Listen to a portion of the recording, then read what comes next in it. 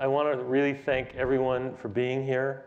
And we're a small group tonight, but that's very important to us that you're here. We really appreciate your support, and we're going to talk about, hopefully get you really enthusiastic and excited about the composting program. We think the environmental benefits from the composting program are really big and numerous, and we're really excited about soil health. And if you guys feel that same way, then you can help other people in San Francisco also feel the vibe, and so we can get more and more stuff into that compost bin and improve that soil health on more and more farms and really help our environment and our climate. I'm the spokesperson for Recology, which is your recycling and composting company here in San Francisco. It's an employee-owned company. So on recycling, we have a funny saying down there where we're sorting out your bottles and cans. We like to say, life's a mess and we sort it out. But tonight we're going to talk mostly about composting. And this is the 20th anniversary of the compost program, composting collection program starting here in San Francisco. And it's a real game changer because it's keeping materials out of landfills, and it's returning nutrients to the soil. And it's giving farmers an alternative to using chemical fertilizers, and it's helping save water, and there's other things too. This is one of my favorite places in San Francisco, by the way. It's Fort Funston, and it's a beach just to the west and south of here, and this is at low tide. And I encourage you all to go there at low tide. And this is an example of the kinds of places we're trying to protect and what we'd like to have. This is another beach. So if we don't do right by the environment, this is what can happen. This is a vineyard, and there's a whole lot of photosynthesis going on here, and we want to see a lot more of that. That's much better than sending stuff to a landfill. We don't need much of that. And we've got too much of that going on in this country and in the world, and also a lot of incineration. Here's a picture of the 3 bins now, how far we've come. So now property management companies are trying to get them into public spaces and do it in really elegant ways. And so like Jack Macy from the city here, Jack is a leader in the compost program, and he's done a lot of things so that every property in San Francisco is participating in the compost program. Here's a picture of our finished compost. The pieces are nice and small, and so our compost is more developed than in other places around the world. Here's an older picture of our compost facility near Vacaville. It shows, this was an older picture when we started with Nigel, and we were using a tarp system at that point. We don't use tarps anymore. We use BioCape now, and we've made other improvements. This is a picture in the middle of that facility. And here's a picture of when the compost is a little further along. This machine is called a windrow turner. And so there's lots of microorganisms in that long row of compost. And like Nigel and Diana will tell you, this is essentially a microbe farm. There's billions upon billions of microorganisms in those piles. And they, just like us, they need water and they need air. So that's what this machine is doing. It's turning them and it's adding some water. And this is our blending pad at the end. And so we make special blends. We have other soil amendments that we blend together with the immature compost. And then we send it off to the farms. Here's a vineyard, and they're broadcasting it across the vineyard. Okay. Here is after they pick the grapes, and then they're growing a cover crop in this hallway between the rows of vines. This hallway is 8 feet or 2 meters wide. And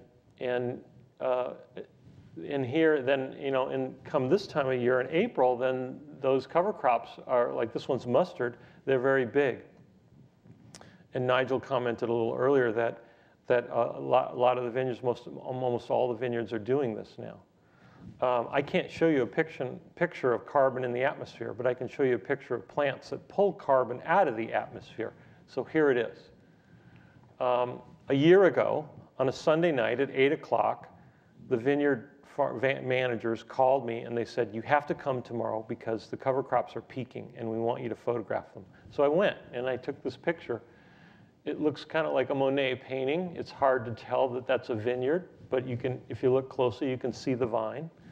You can see the different types of cover crops there, and you can just see the life and the diversity.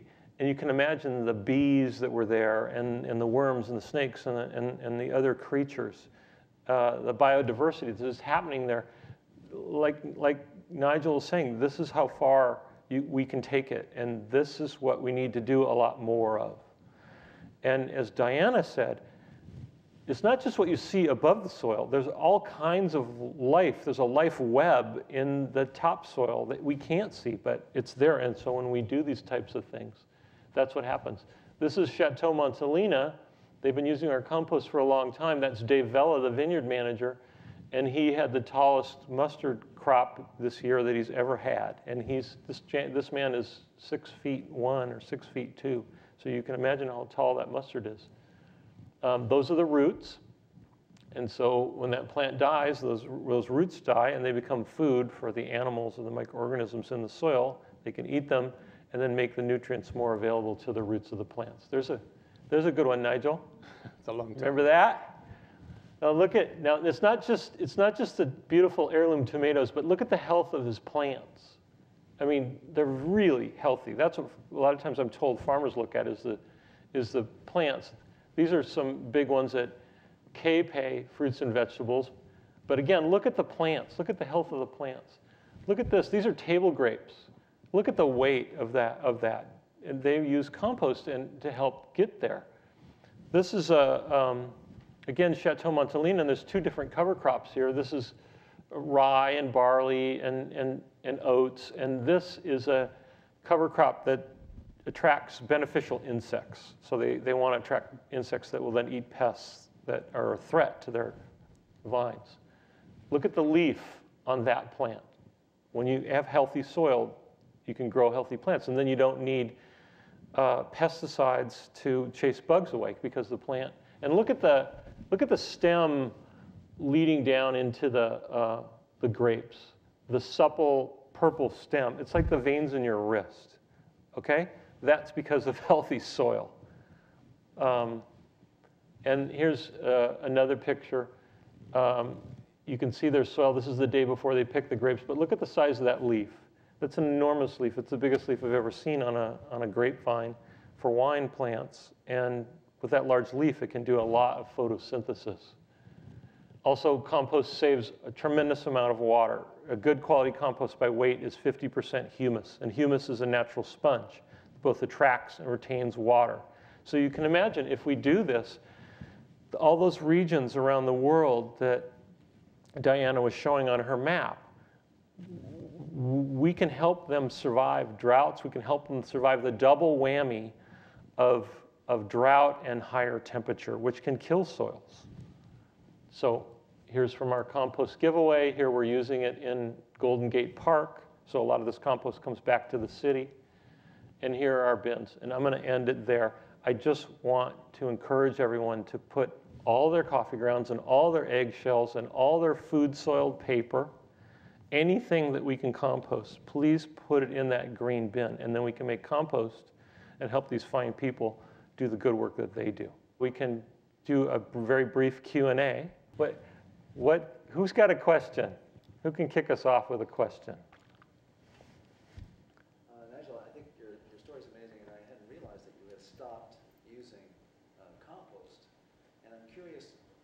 How you got there, like how long did you use the compost, and how did you figure that you could stop it, and how do you determine when you stop it? Because I know there's research like on the rangelands, one application of compost creates this systemic change that just continues for year without doing compost again. Well, we always used to think of compost as providing nutrients for the soil. So we'd take, I would send the vegetables to the city. People would put them in the food bin and the green bin, and then we'd make the compost over in Vacaville, and then we'd kind of return the nutrients to the soil. But what has really changed since the year 2000 is our understanding of soil and the role of microorganisms and the biology of the soil. So I no longer think of the compost that Jepson Prairie produces from the food waste in San Francisco as really returning nutrients.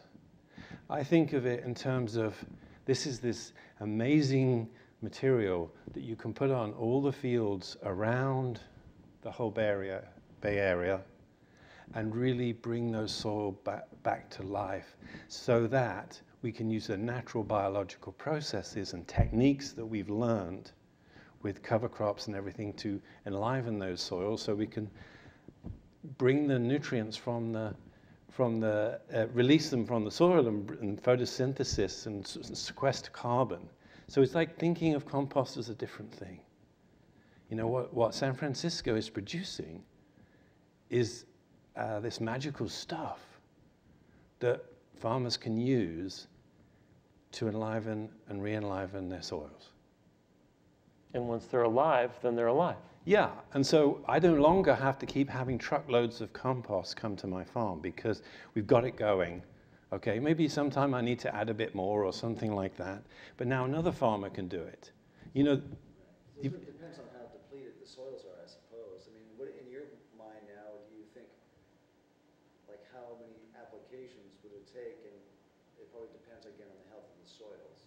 well, yes, every soil is different, and that's the skill of the farmer and the agronomist and people involved in determining a program for your particular soil. There are many, many different soils. I happen to have a pretty good soil, but it's still taken me and all the teaching of other farmers a long time to work all this out. And we have a lot of very smart people involved in this. So it can be done. It depends on each different soil, the techniques and the time and how much. But it's good that I give my allotment of compost up so somebody else can use it. I mean, there's still a huge demand for the compost. Yeah. Everything goes out the facility. Nothing gets wasted. We can't meet the demand. Right, exactly. So as soon as I can give it up, as soon as a farmer can say, okay, my soil's great, okay, next farmer can work on this, that's really great. That's a wonderful thing.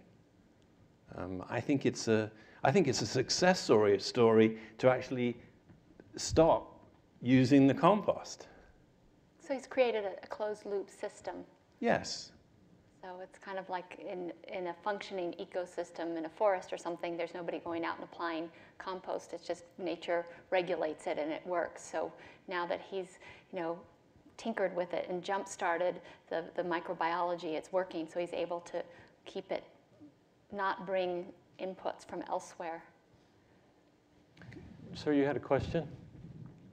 Congratulations. Yes. Do you still plow? Do I still plow? Plow. No, I don't plow anymore. Why not? I saw on the slide that plowing is bad. Yeah, well, what you do when you cultivate soil is you oxidize soil and you release carbon, okay, into the atmosphere, okay? What we want to do is to minimize that, okay? So we want to disturb soil as least amount as possible, because also under the ground it disturbs all the soil life. Now, I do cultivate my soil, but I only cultivate enough and only deep enough so that I can actually put a plant in the soil. So I'm not ripping it really, really deeply. I'm just cultivating that top 3 or 4 inches so that I can sow my seeds. I can easily get my seeds in the ground. I can come along and, we have a little machine that helps us transplant, and then we cultivate any weeds. So we don't turn soil over 12 inches deep every year or rip it just because it's Wednesday. We do it very purposefully and very minimally, and there's still a lot of improvements. So the conventional wisdom that plowing is good, that you have to have a winter that goes over the soil is not valid? I believe it is not valid. Yes, I really believe There are a lot of farmers in the Midwest, a lot of big farmers and huge acreages in the Midwest where they're doing what they call no-till farming. Now, some of them are using herbicides to do that, some of them are doing it organically, and some of them are doing a little bit of both. So, you know, there's a lot of work being done on very big scale farming, you know, huge areas to develop this. And I think rather than, you know, it's a work in progress. Sorry. Oh, if the topic is of interest to you, there's a great book I'd recommend called Dirt, the Erosion of Civilization by David Montgomery, who's a professor of geology at the University of Washington. And he goes through and systematically looks at all these different civilizations that ultimately collapsed. And his thesis is that by over-plowing, they made themselves vulnerable to you know, attacks from the outside or when there was a drought or something. And the one exception that he finds is the Egyptians, because of the Nile replenished the fertility on an annual basis, so that civilization was able to continue for thousands of years uninterrupted, whereas all these other civilizations kept just disappearing or collapsing.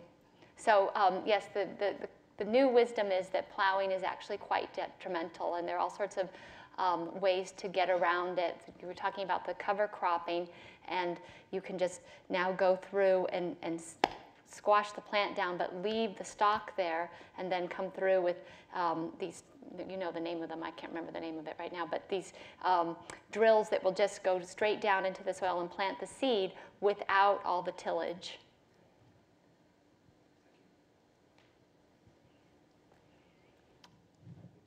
Yes. So to follow up on that, you were talking about tilling the 3 or 4 inches of soil.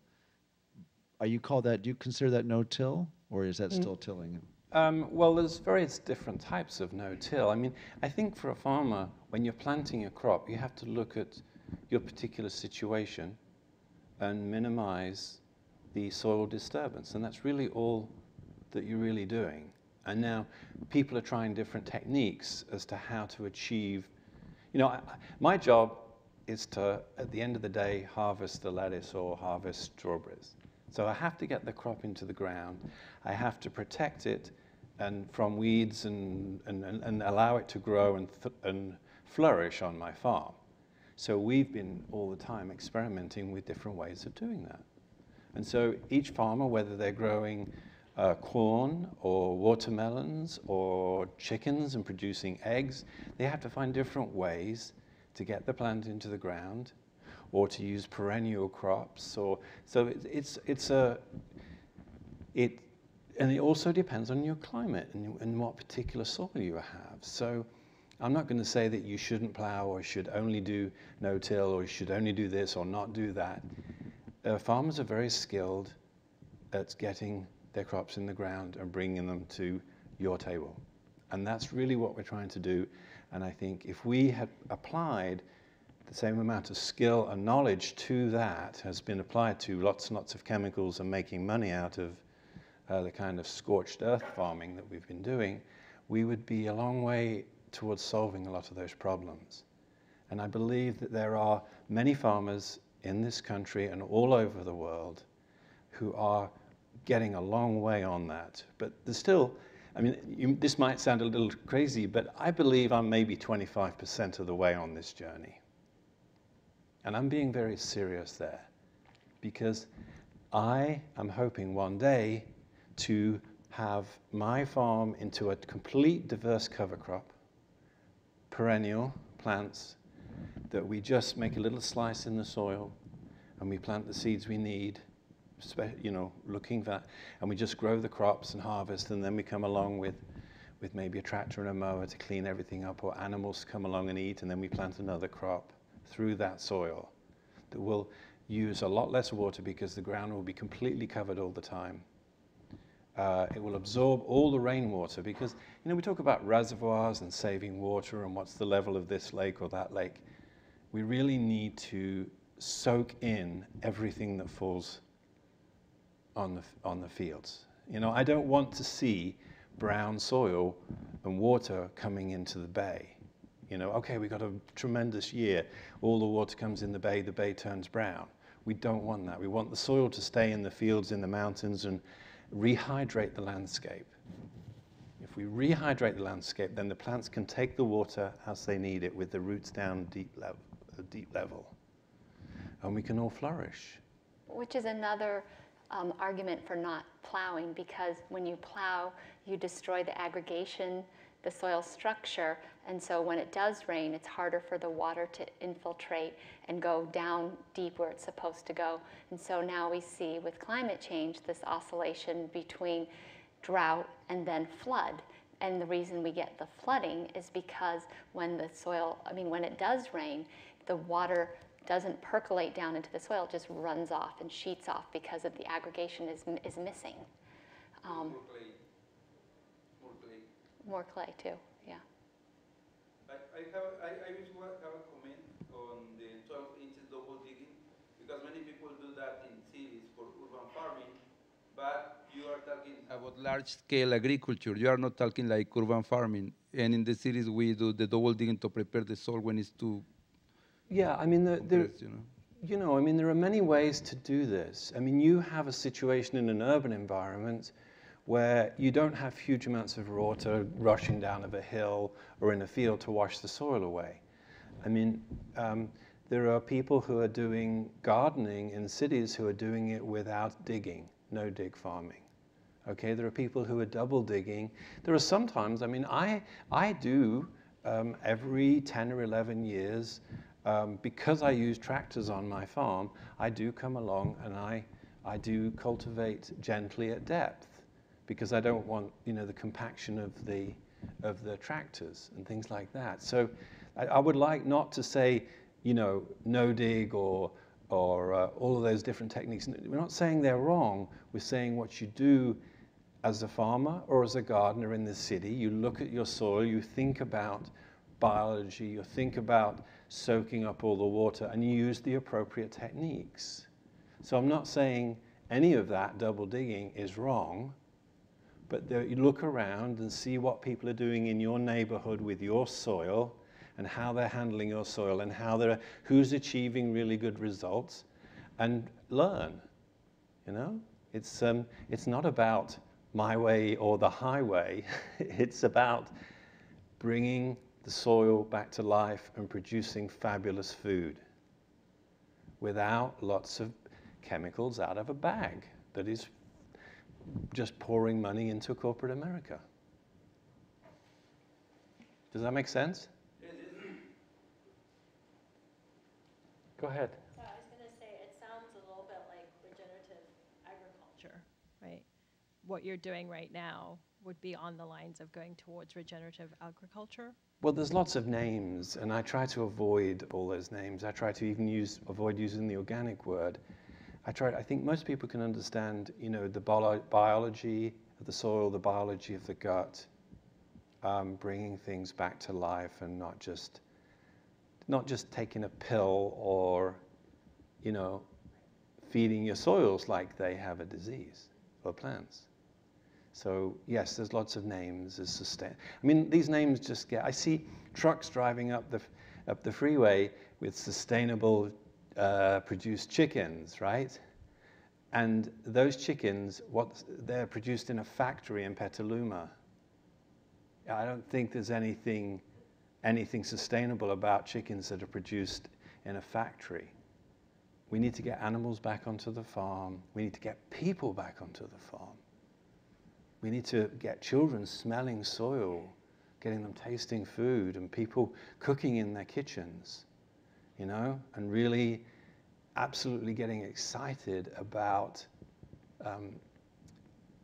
feeding themselves, and not just nipping into a store to get a quick burger or a frozen meal or something like that. Or deli food.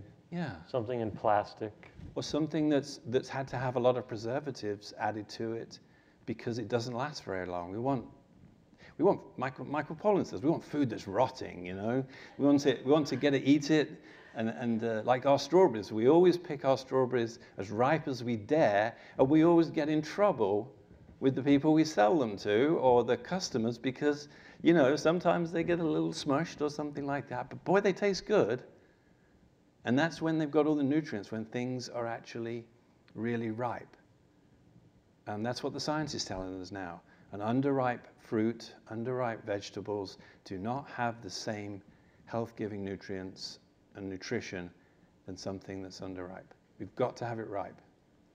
So, my stuff from you. From you, so thank you. reaching to the choir.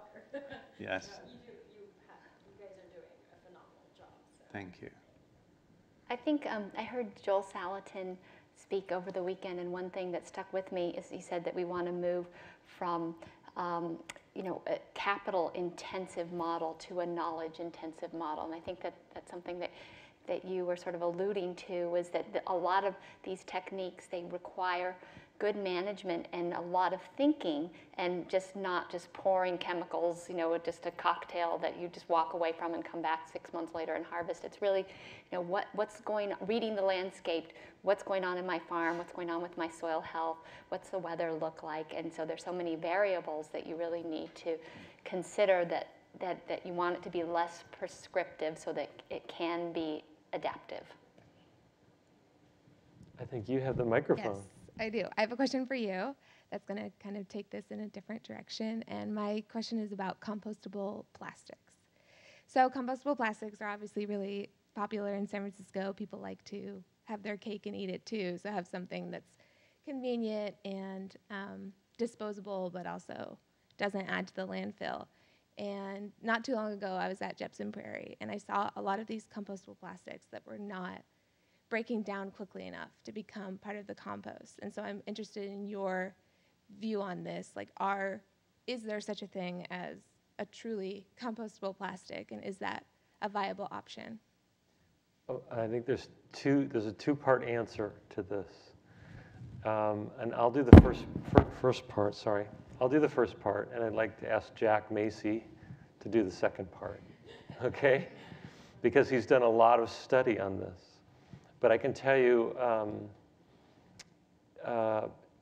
this whole field of compostable cups and compostable bags and cutlery, it's a relatively young field.